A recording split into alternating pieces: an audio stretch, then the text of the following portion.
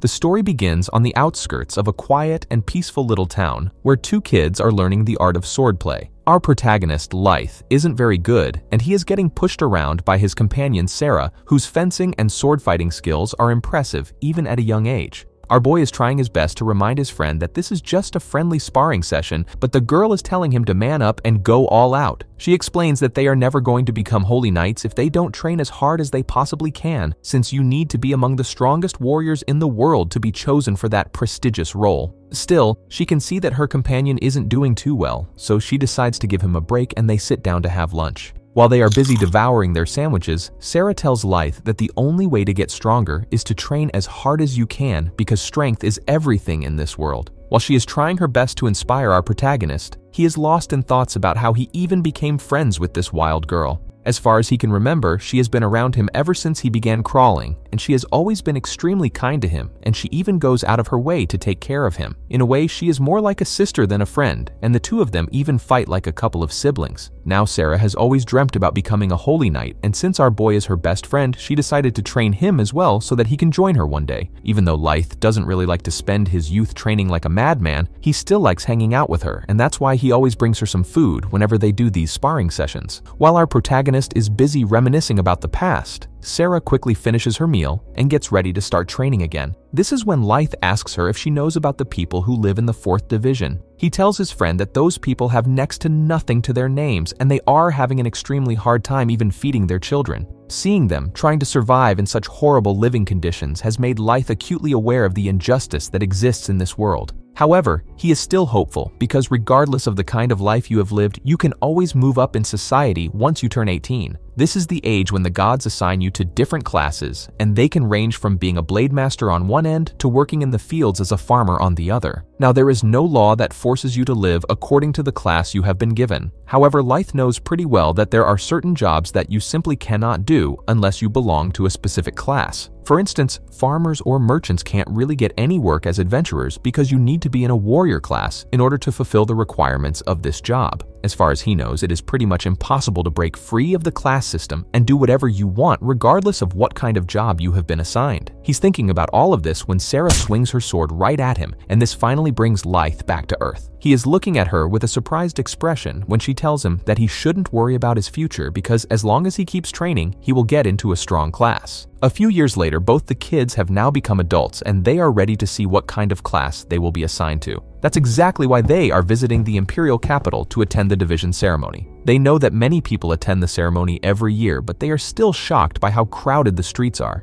The whole place looks like a huge summer festival, and everyone they come across seems extremely excited about what kind of future awaits them. Sarah is probably the most excited person out there, and her goofy attitude is making our boy laugh. As the two of them walk through the streets, a few people recognize Lyth since he happens to be the son of a very popular duke. Our boy, of course, doesn't like all of this attention, but he still greets those people with a polite smile before continuing towards the main citadel where the ceremony will take place. As soon as they step into this holy building, they are amazed by its grandeur and they simply can't believe how many people are waiting to receive a class just like them. Some of these people have already been assigned roles, and their faces make it clear what kind of class they have received. For instance, the people assigned to combat-oriented roles look excited and happy. Meanwhile, those who received ordinary classes look rather disappointed with the outcome, even though those aren't bad roles whatsoever. Our protagonist is busy looking around when suddenly he hears someone mention that his father, Duke Ride Wellesley, has also come here to attend the ceremony. Now, the Duke is an extremely strong holy knight, and that's exactly why he's been assigned to protect these lands, but he effectively rules them.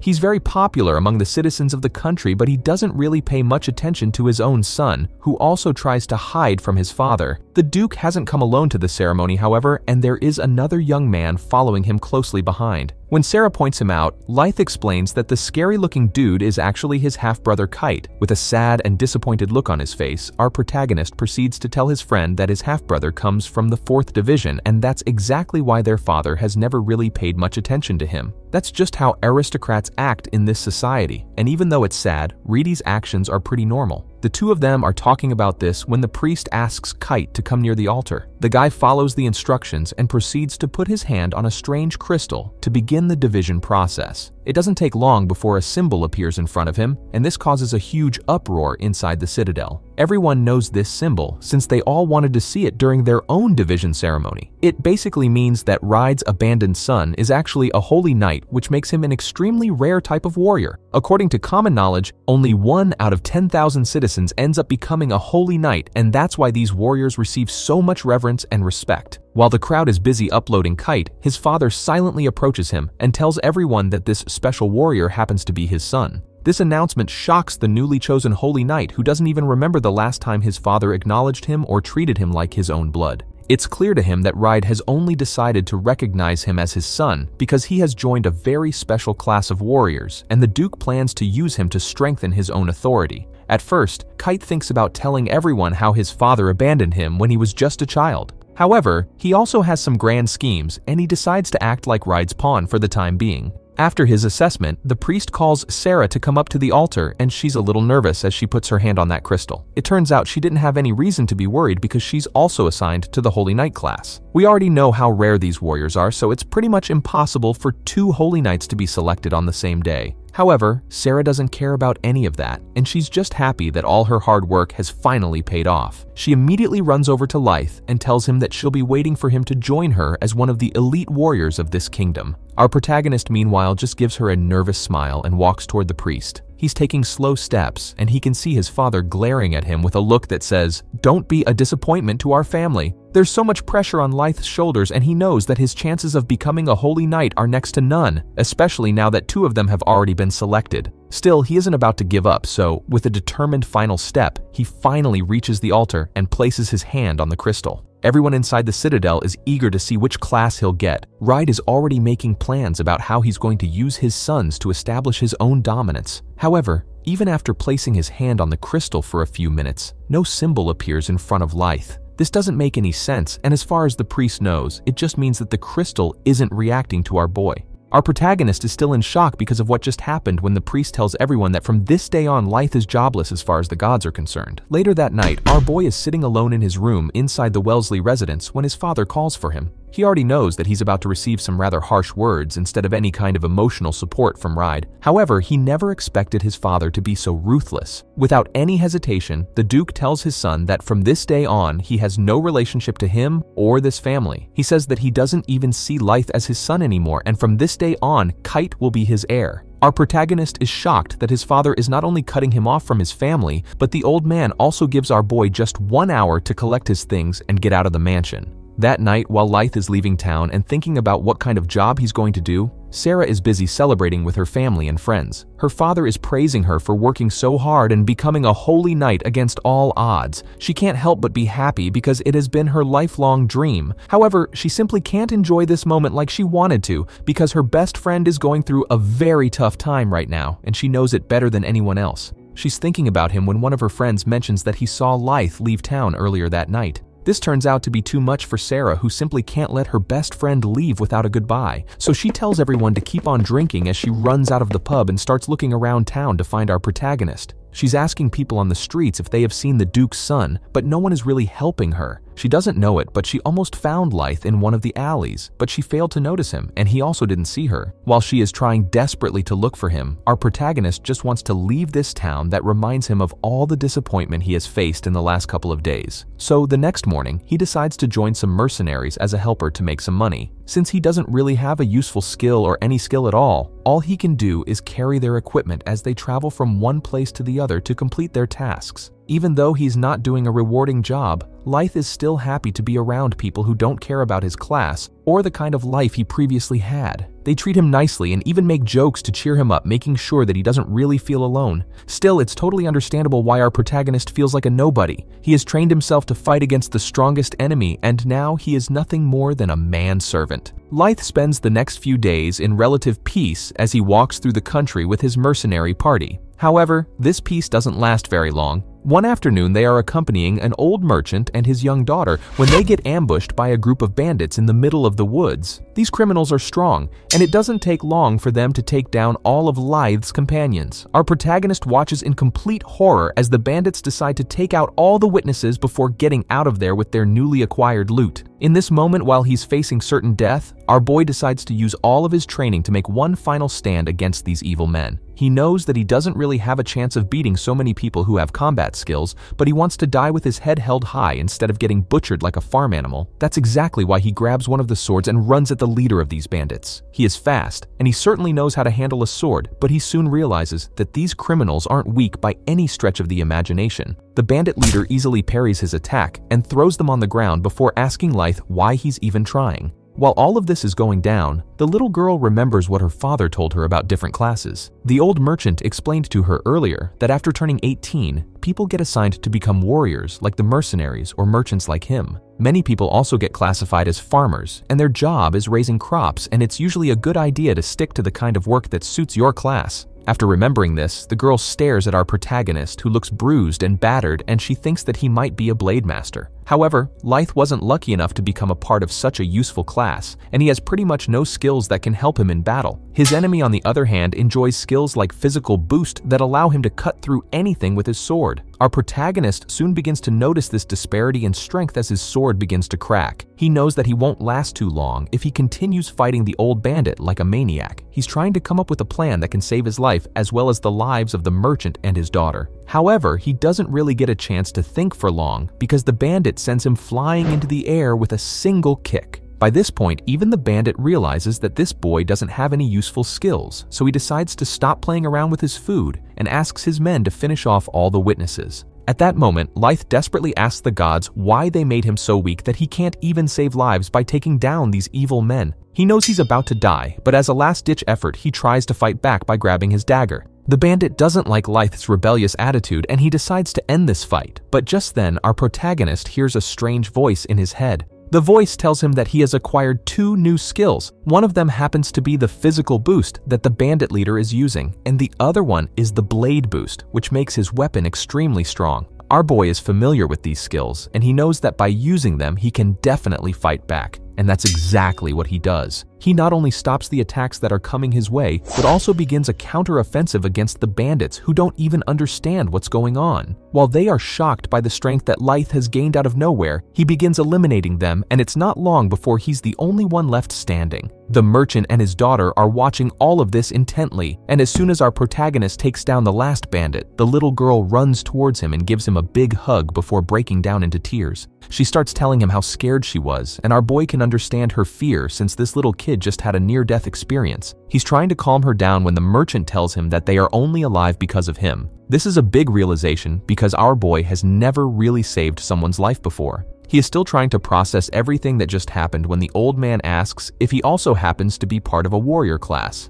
I mean, it's a fair assessment since only people assigned to combat-oriented classes can display such supreme swordsmanship while their life is on the line. It's easy to understand why the merchant is so surprised after learning that officially Lyth is jobless. Our protagonist still remembers that voice in his head, and as far as he knows, his prayers were answered, and God gave him these special skills just to survive that terrible situation. And no matter how he got those skills, he's just happy that he was strong enough to save these people who clearly didn't deserve to die at the hands of some petty criminals. He is just thinking about all of this when the old merchant says he would like to reward Lyth in some way for saving him and his daughter. Since he's a businessman, he can definitely give our boy some much-needed money now, but our protagonist is not really looking for any kind of financial reward. However, he knows that the merchant can definitely help him in one other way, so he asks the old man to write a letter for him. The next day, he goes back to the capital to meet up with the head priest, Augustin, inside the citadel. He is looking to get a reassessment of his innate skills, but the old priest thinks it's a waste of time, and he tells his servant to send Lyth back. He does, however, change his mind when the servant gives him a letter that our protagonist brought along. It was written by the merchant,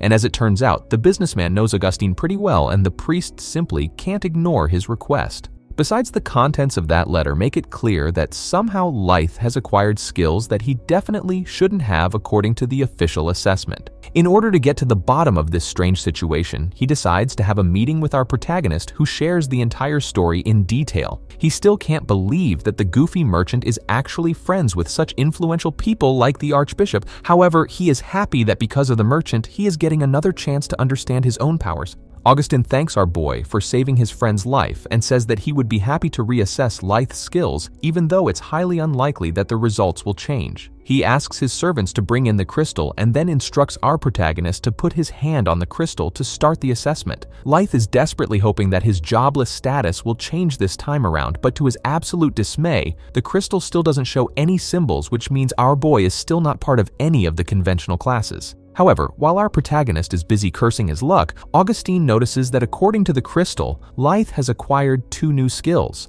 Even more importantly, these skills only belong to people who are part of the warrior classes, and there is no way that our boy should have those. He explains that you can't simply acquire skills out of thin air, and you certainly can't give them to other people, so he doesn't understand how our protagonist received these skills when he still isn't part of any class. If he hadn't seen this with his own eyes, Augustine would have never believed such a thing, but he can't deny the facts, so he decides to further investigate the strange occurrence. To find out what kind of ability Lyth really has, the old priest decides to go through some of the more obscure books in his archives, and he asks our protagonist to accompany him. Our boy is mesmerized after seeing so many ancient and priceless books in one place, but Augustine's mind is somewhere else. He's going through one book after the other to find out how exactly someone can obtain new skills without being part of any class. Even though his memory isn't so great anymore, he still remembers that there used to be someone in the past who also wasn't assigned to any class. He's trying to read more about that person, and after doing some digging, he finds out exactly what he was looking for. He tells Lyth that according to old records, there once lived a person who also wasn't part of any class, but he had a very special skill. That person could mimic their opponent's skill thanks to their ability, and from the looks of it, our boy can do the same thing. However, there is one detail that even the book doesn't mention, but Lyth knows about it. He tells the old priest that he received those skills only after landing a couple of punches on the bandit leader. This basically means that there's a good chance our protagonist can copy someone's skills by simply hitting them. If it is true, it is a completely broken ability, but neither of them knows anything about it. That's exactly why Augustine asks Lyth to go out into the world and try to uncover more details about his power on his own. After having this really productive meeting with the Archbishop, our boy is feeling much better than he did only a few days ago. He has learned something very useful about himself, and he's happy that there is still a chance for him to do something special with his life. That's exactly why he decides to use this mysterious and completely overpowered ability to become a knight. However, you can't become a knight by simply picking up a sword and wearing goofy armor. It turns out you actually have to take an exam to get this job, and that's exactly why most people in warrior classes train so hard. In order to start the process, Lyth goes to the local office and signs up for the exam, which is going to be held in a couple of days. After enrolling in the recruitment process, he decides to walk through the streets of the capital and see for himself why people shower so much praise on this place. He tries different kinds of street food as well as visits different shops, and he is pretty amazed by how lovely this city really is. People are shopping as well as playing on the streets and having a good time. There are also many warriors and mages walking around town, and our boy thinks they must be here for the exam. He is hoping to join the ranks of these strong warriors someday, so he decides to start training for the exam since he doesn't really have a lot of time. However, he doesn't even get the chance to find a hotel before he hears a familiar voice calling for him. He quickly turns around to see Sarah, who seems out of breath and kind of relieved to see him once again. However, there is also this bloodthirsty look in her rage-filled eyes, and Lyth is afraid that she's going to take his soul without any mercy. But to his surprise, she just runs over to him and gives him a hug before telling him how happy she is to see him again. Our protagonist immediately starts feeling guilty after seeing tears in her eyes because it's clear that he made a really bad decision to leave without telling her. However, before he can apologize for being an idiot, he tells her that maybe they should get off the streets before people start making up some rather scandalous stories about them. Sarah, of course, understands what he means, so the two of them go to the nearby woods where Lyth apologizes again and again for making her worried. He also tells her that his father threw him out and he had to work as a luggage carrier to make a living. He then excitedly explains how he fought off those bandits and how he ended up receiving new skills thanks to that ordeal. As soon as she hears about his new ability, Sarah gets really excited because now he can once again join her in all the battles that are definitely going to come her way. She asks him to show off the skills he has obtained so far by slicing through a huge boulder. Now Lyth is a little hesitant to use those skills because he doesn't know how well they will work, but he is willing to at least try. So he grabs his short sword and initiates physical boost as well as sword boost before jumping into the air and attacking that boulder straight on. He even surprises himself when he manages to carve a deep ridge through the boulder. Sarah is also impressed by what she just saw, and she tells him that he will definitely pass the night exam if he utilizes those skills to their full potential. This, of course, gives Lyth a huge boost in confidence, and he starts looking forward to the exam once again. However, just before they go back to the city, his friend tells him that if he wants, she can also show him what kind of skills a holy knight has. Our protagonist is eager to see these special abilities, so Sarah proceeds to obliterate that boulder with a single strike. She hits it so hard that there aren't even traces left of that giant rock, and needless to say, Lyth is blown away by her power. He now knows pretty well that even with his skills, he is no match for her, but in his heart, he is willing to work hard to reach her level. To his surprise, however, his friend wants to share her skills with him. She asks him to give her a fist pump because she knows that Lyth's ability allows him to obtain new skills by touching his opponent. Our boy is not sure if he should just acquire so much power without any training, but he can't resist the urge to get those new skills, so he ends up punching Sarah's fist. Immediately, his ability kicks in, and a voice tells him that he has acquired 2 new skills. One of them happens to be a skill known as the Celestial Boost, which clearly is a physical type of skill. The other one, however, is known as the Celestial Blade, and our boy doesn't know what it does exactly. However, he is pretty sure that with these skills, he has now reached a completely new level. He thanks Sarah for what she did, but he also asks her if she is really okay with sharing her power with him. This is when his friend reminds him that you are not strong just because you have the best skills. You'll always have to train hard and learn how to use them properly, so until our boy puts in the work, she will stay ahead of him no matter how many skills he has. Still, by doing this, she is now certain that he will pass the night exam and soon join her as the newest member of the Order of the Imperial Knights. A couple of days after acquiring even more power, Lyth joins hundreds of other recruits who are here to become Knights of the Kingdom. After all these aspiring candidates gather in a courtyard, their training officer Roger comes to the balcony to get an idea of what kind of people are taking the exam this year. On the surface, it seems like most of these candidates aren't good enough to join the ranks of Imperial Knights, and the old officer isn't too happy after making this observation. He tells his secretary that knighthood is considered one of the greatest positions in this kingdom, and only the strongest warriors have any right to join this profession. In order to make sure of this, he likes to make the exam as hard as possible. But he also likes to inspire these candidates because who knows, one day one of them might end up saving this kingdom from some kind of calamity. So he goes up to them and makes it clear that the only thing that matters in the Order of Imperial Knights is your strength as a warrior. Your motivation for joining this profession or your previous rank doesn't matter at all once you decide to take this exam. And if you somehow manage to pass it, you will receive the title of Ninth, which essentially makes you a Baron, and that's a pretty high title. However, it's just the bottom of the ladder, and your status will keep increasing as long as you continue working hard. In fact, according to Roger, you can even surpass the highest aristocrats in this country if you manage to become the strongest knight in the kingdom. With this short speech, he makes it clear that might is right as long as Imperial Knights are concerned, so you should strive to become the strongest, and that makes the candidates happy and more hopeful about their future. Pretty soon, the exam officially begins, and Roger and his secretary start assessing the candidates. While going through their papers, the female officer notices that for some reason there is no class mentioned in Lyth's form. She is certain that this is some kind of a clerical error, but this is when our protagonist reveals that officially he is jobless. This shocks the training officers, who tell him that he is here to fight against people who have offensive skills as well as a lot of training. They remind Lyth that it will be pretty foolish to go up against such strong people when you don't even have a way to fight. Now at this point, our boy thinks about sharing the nature of his ability, but then he decides to stay quiet about it. Instead, he just tells the officers that he can fight, so he'll be fine, and they shouldn't just rule him out just because he isn't part of any class. His bold statement makes Roger laugh, and he decides that our protagonist can participate in the exam because he wants to see what this kid can actually do.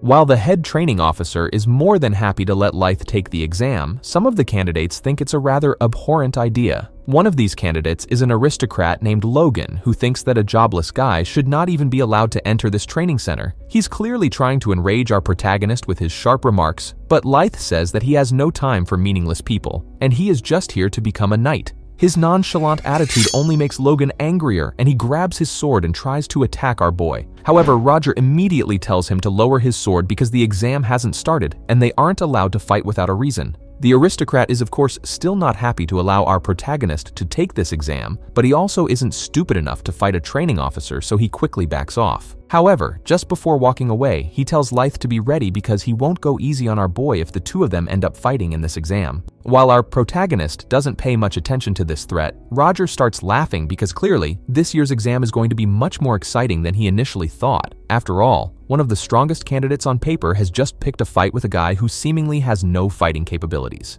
However, while he was trying to stop Lyth from taking out his sword, he noticed that our boy actually is pretty strong physically, even though he might not look like much. This means that he is more than capable of surprising everyone in this arena, and that's exactly why Roger is looking forward to seeing the results of this exam. After making sure that no one is fighting or creating trouble without his permission, Roger and his subordinate gather everyone to explain the rules of this exam. He says that since they are going to become knights, it only makes sense that their recruitment is done by making them participate in mock battles. They will receive certain grades depending on how well they perform in these battles, so they should go all out in order to make sure that they get the best possible grade. However, he also makes it clear that the purpose of this test isn't to hurt them, so in order to ensure their safety, they will have to wear magical rings that will keep them alive no matter how much damage they take. These rings usually create a barrier around you, and you can win a fight by simply breaking the barrier around your opponent. Since the rules are simple enough, Roger believes that they should start the exam right away. He asks his junior officer to name the first two candidates, and unsurprisingly, these two happen to be the ones who were at each other's necks only a few minutes ago. While Logan's companions are certain that their illustrious friend will end this battle pretty quickly, Roger knows that it isn't going to be that simple. He asks Lyth and the aristocrat to enter the arena and wear those rings. He wants them to have a fair fight, but with so much bad blood between them, he knows that things might get out of hand.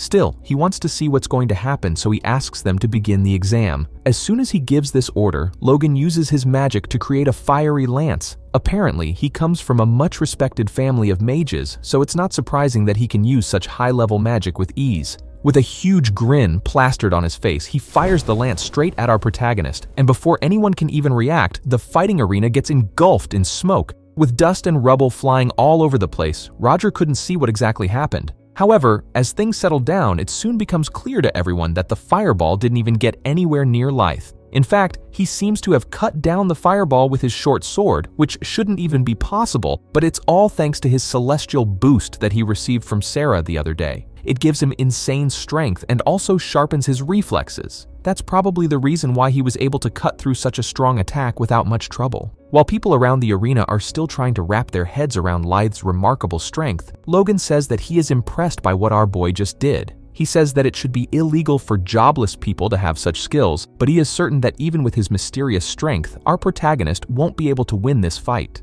His confidence seems out of place, but anyone who knows him understands why he isn't scared of our boy. As it turns out, Logan is considered a prodigy who has mastered top-tier spells, and his strength is no joke. To make sure that everyone understands how superior he is, he decides to use an even stronger magic. Since Lyth was able to cut down a single fiery lance, his opponent has decided to rain down fire on him until he gives up. Roger is well aware of just how strong this attack is, and he knows that our boy will likely die if he gets hit by it. That's exactly why he tries to stop the fight, but just then, Lyth brings out his other special skill. By using a celestial blade, he manages to cut through every single one of those fireballs, not to mention the entire wall of the castle as if it was made from wax. By the time people realize what just happened, Logan is on the ground wondering how this guy has acquired a skill that should only belong to a holy knight. He is of course scared by this point, but his ego won't let him back down, and instead, he just gets angrier. By this point, he has realized that he will have to go all out to have any chance of winning against Lyth. So to finish this battle right here and right now, he brings out his strongest magic by far. It's another fire magic known as Dragon's Breath, and he fires it straight at our protagonist without even caring about what would happen to the people around them. Roger has to use his own skills to protect other candidates, but even he can't stop this fight,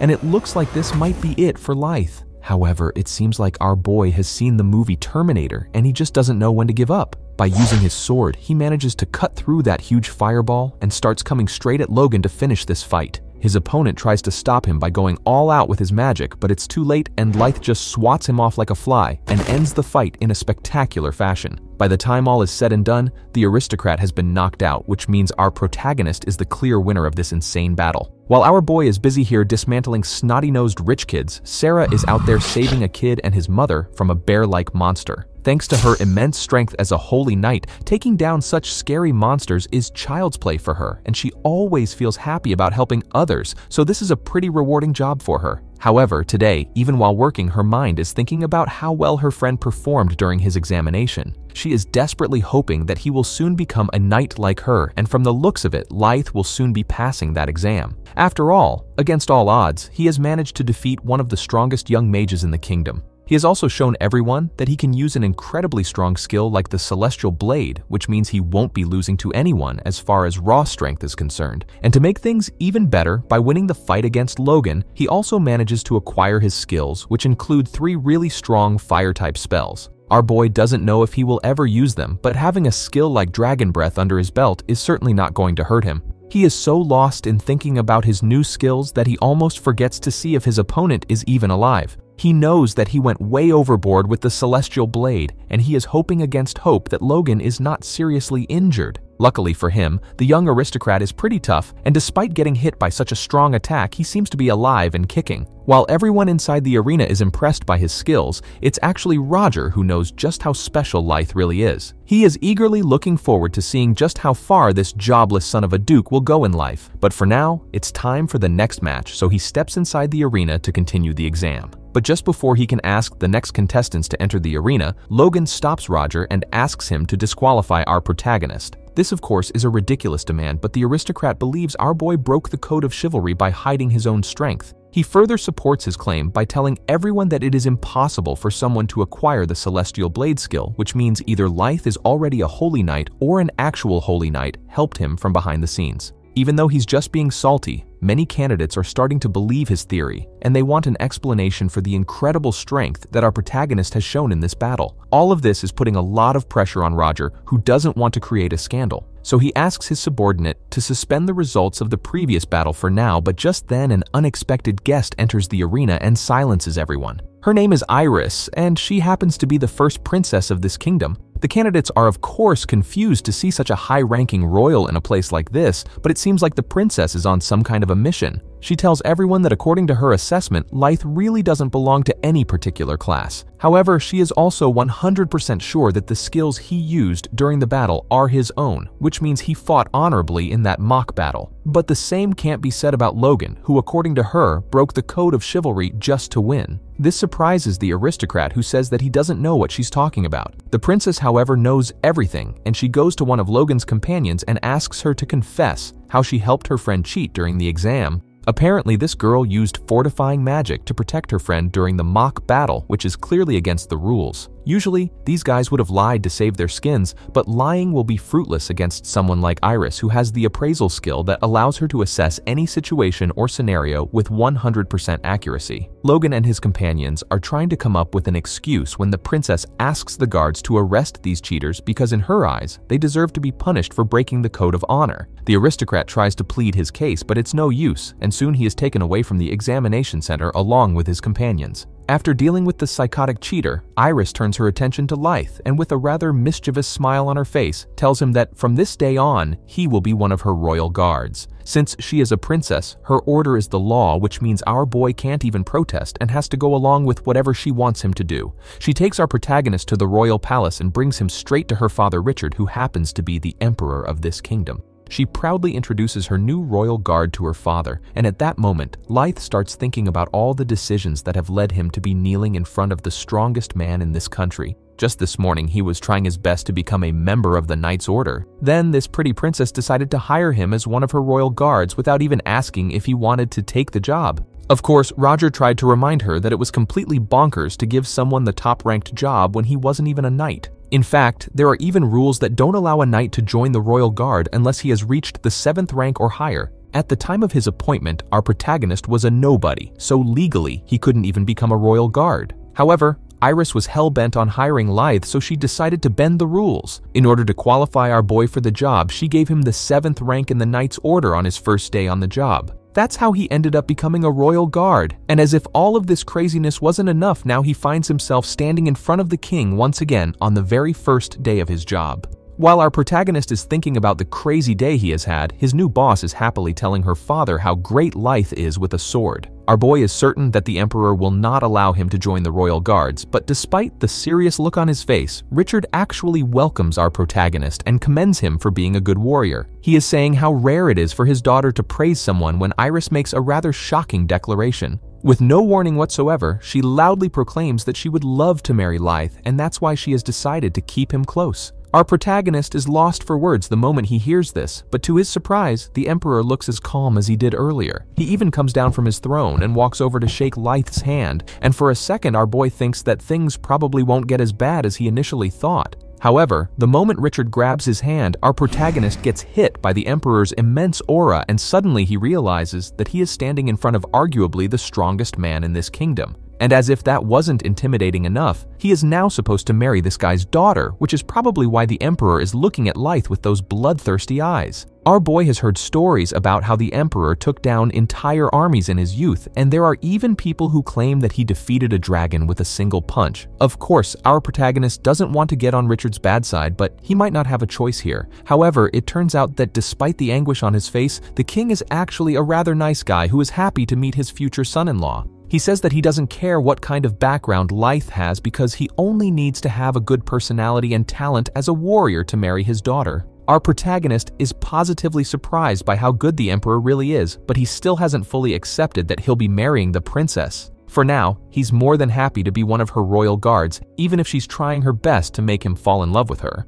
After this meeting with the Emperor, Iris decides to introduce her beloved Lyth to the rest of her royal guards. She tells our boy that he will report directly to her, and she would like him to closely observe his new colleagues because one of them is actually conspiring to eliminate her. This is a rather shocking revelation, but instead of elaborating on it, the princess takes Lyth to a small training hall and introduces him to the rest of her royal guards. A guard named Larg walks up to our boy and asks him which family he represents. Even though our protagonist belongs to a prominent noble family, he decides to hide his real identity and says that he's just a commoner. This answer surprises the other guard, who thinks that Lyth must have done something amazing to reach this position. However, he soon learns that our boy has never worked as a knight before today. He's fresh from the assembly line, and this shocks Larg, who can't believe that someone was given the 7th rank on the first day of the job. He is seething with rage and asking our protagonist to give up the name of the corrupt official who promoted him to such a high rank without any merit. However, he quickly shuts his mouth after realizing that it's actually his boss Iris who chose Lyth for this prestigious job. She makes it clear to the other guards that they shouldn't underestimate our boy just because he is a rookie. She even asks Larg to have a sparring session with our protagonist if he really wants to see just how strong Lyth is.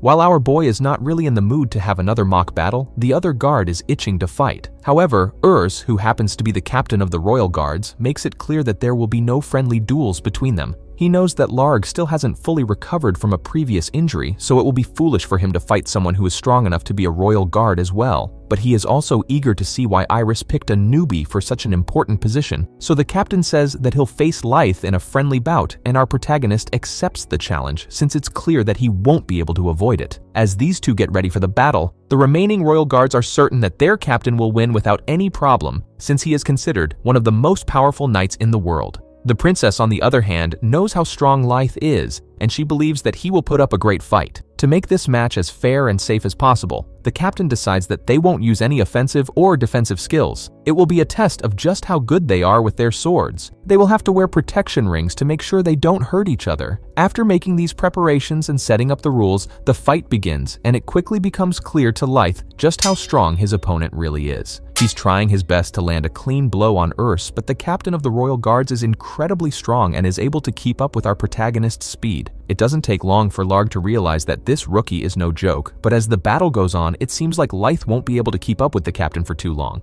Urs has the strength to crush mountains with his sword, and our boy is having a hard time even blocking these monstrous attacks. For a while, he tries his best to defend, but it's becoming more and more difficult for him to parry these attacks. Lyth quickly realizes he will have to finish this battle soon, or he will run out of stamina, so he decides to go on the offensive. Unfortunately, the captain is expecting this, and he uses his experience to win the battle. He later reveals to our protagonist that he created too many openings while attacking, and this allowed Urs to win the fight. However, he says that despite landing the decisive blow, he has effectively lost the match, and this surprises the princess as well as the other royal guards. They don't understand what their captain is saying, so Urs has to explain the reason why he considers himself to be a loser. He says that in order to finish the fight, he had to use his skill, and since that's against the rules, he has lost this friendly match. Everyone is shocked by this result, but Urs praises Lyth for pushing him to the limit. He tells everyone that the rookie is actually pretty strong and he'll be happy to see just how far our boy will go as his strength continues to grow. He also makes another shocking declaration. He tells the royal guards that from this day on, he is no longer the one responsible for protecting the princess. Apparently, he has been assigned a different duty, so someone else will have to act as a shield between Iris and anyone who tries to hurt her. After hearing this, Larg and the other guards are hoping that this duty will be passed on to one of them, but to their surprise, Urs chooses Lyth for this position and doesn't even give any reasoning behind this decision. He only tells the guards that their next important mission is to protect the princess as she travels to a nearby state on a diplomatic mission. The captain is confident that even though he won't be traveling with them, they can protect Iris as long as they stay sharp and don't make any stupid decisions. While his confidence is admirable, Lyth is a little concerned because he only has 2 other guards accompanying him on this journey. One of them is Larg, and the other one is Lieutenant Zack. The lieutenant seems like a nice guy who seems to have an unlimited supply of energy because he's always pushing others to train as much as they can. After observing him for a bit, Lyth believes that this happy-go-lucky guy is actually a good choice for this job, and this makes him more confident about this mission. Just before they leave the palace, Iris decides to tell our protagonist why she chose him to be one of her guards. She explains that some time ago, she discovered something bad about the Order of the Imperial Knights, and ever since then, her life has been in danger. Since she couldn't trust just any other knight to protect her, she wanted to choose someone who hadn't been corrupted by the Order just yet. That's why she went to the examination center and chose our boy for this job. She also goes on to explain that the person trying to eliminate her is the second Princess Camilla. Lyth is rather surprised by everything that the princess has told him, but apparently she wants to share something even more important with him. However, she doesn't want to do it while traveling through busy streets, so she asks him to come to her room that night. When the sun finally sets, our boy really wants to just crash in his bed and fall asleep, but he remembers that he has to meet up with the princess, so he starts looking for her room. He is wandering through the hallways when suddenly Iris pulls him into a room and takes him in her arms. She then proceeds to get on top of him and asks him if he would like to spend the night with her. Lyth is of course confused and nervous because he doesn't know what to say, so he just sits there with a rather innocent look on his face as Iris tries to kiss him. However, he ends up making a little bit of noise, and this alerts Zack, who is also patrolling the hallway. He immediately starts knocking on the door and asks the princess if she's okay. He also tells her that he has important news that he would like to share with Iris right away. The princess doesn't want the lieutenant to see our protagonist, so she instructs Lyth to hide in the closet while she tells Zack to come in. She asks the lieutenant why he needs to see her in the middle of the night, and he explains that a band of thieves is coming to raid this hotel, so they need to get out of here. While he is explaining the situation, he slowly gets behind Iris and tries to attack her. But just then, Lyth pops out of the closet and stops the lieutenant from hurting the princess. He asks the madman to explain why he is committing this act of treason, but clearly, Zack is in no mood to explain his actions. He says that he'll just take out both of them in order to make sure no one knows that he was involved. Iris is in shock to realize that an upstanding guy like the lieutenant is actually conspiring against her. She's trying to reason with him when he suddenly fires a stone lance straight at her.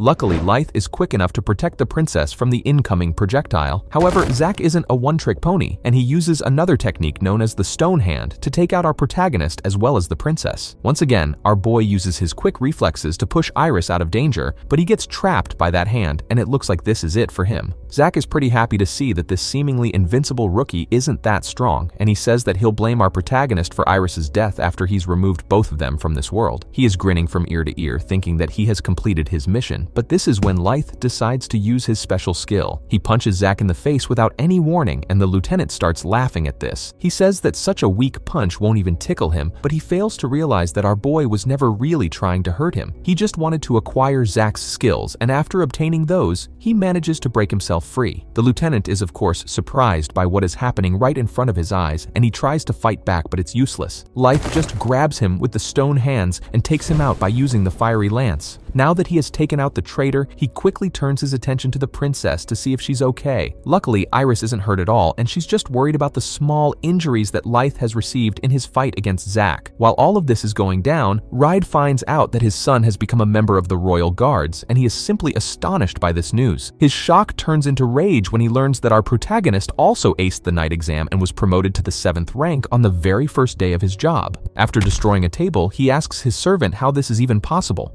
As far as he knows, his son was not assigned to any class, so it should be impossible for him to land such a prestigious job. However, this question forces his servant to reveal something that only makes Ride angrier. He learns that apparently the son he abandoned only a few days ago used the Celestial Blade during his recruitment exam, and this makes no sense to him whatsoever. The servant makes it clear that this really happened because the princess was there to observe it, and she chose him to be the royal guard for this very reason. By this point, the Duke is boiling with rage, and he's acting like a total maniac. In an extremely rough way, he asks his servant to find out how his useless son became so strong. He clearly wants answers, but his servant is just as clueless as him, and he just begs his master to let him go. Eventually, Ride has mercy on the poor guy and asks him if Kite knows about it. This is when the servant explains that the heir to the Wellesley family is well aware of his brother's exploits. However, instead of breaking down furniture, Kite is taking out goblins to blow off steam. He also doesn't understand how his half-brother acquired the skills of a holy knight, and this lack of knowledge is only fueling his anger. He's destroying entire colonies of monsters, all the while thinking that his brother must have cheated to become a 7th ranked knight while he is still stuck in the lowest rank. This should be impossible considering Lyth was not assigned to any class, and as he finishes off the leader of these goblins, Kite is certain that this has to be a sick prank. By the time he finishes his onslaught, the entire colony of monsters is gone. This is when his father comes up to him to tell him that he has nothing to worry about because his half-brother can never surpass him. Ride also believes that his son has used some underhand method to reach the 7th rank, which means he won't be able to stand up to someone like Kite in a real battle. This is exactly why the Duke wants his heir to face off against his half-brother in an upcoming duel tournament. By defeating Lyth, Kite can not only increase his rank, but also make it clear that his brother is a fraud. Since this tournament is especially for new members of the Knight's Order, our protagonist will most likely take part in it, and this will be a great chance for his brother to surpass him. While the Duke is busy setting up a battle between his own sons, Urs meets up with Lyth and Iris after the attack. Our protagonist is surprised to see the captain since he was supposed to be on some other mission. However, it turns out the captain was always near the princess and watching over her from a distance. He wanted to stay away in order to smoke out the traitor who was after her life, and he was right outside the window when Zack decided to finally make his move. He was thinking about taking down the traitor when he realized that Lyth had things under control, so he didn't intervene and let our boy deal with the culprit. He explains that he was already a little suspicious of the lieutenant who had been acting strange for a while now.